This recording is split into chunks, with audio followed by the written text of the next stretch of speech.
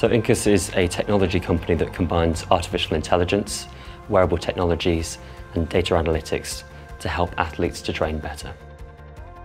So what we're doing is we're providing a device and supporting algorithms that allow competitive athletes to look at their training in a higher level insight and to be able to understand what it is that they can do to get better.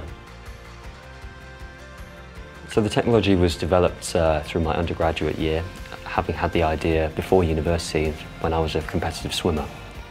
I then went to MIT in the summer between my third year and my final year as master's engineer, and that allowed us to test and present our business ideas against the best in the world.